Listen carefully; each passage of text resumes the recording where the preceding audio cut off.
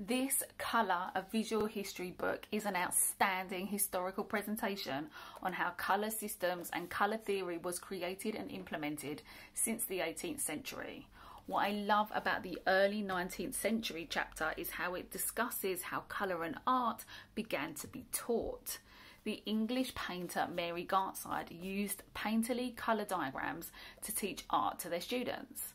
Between 1805 and 1808, Gartside created a series of watercolour blot diagrams to show a tin at varying degrees of saturation, along with other colours, most notably green and brown. It was evident that she was influenced by Boutet's colour wheels and other colour wheels that had been developed around that time.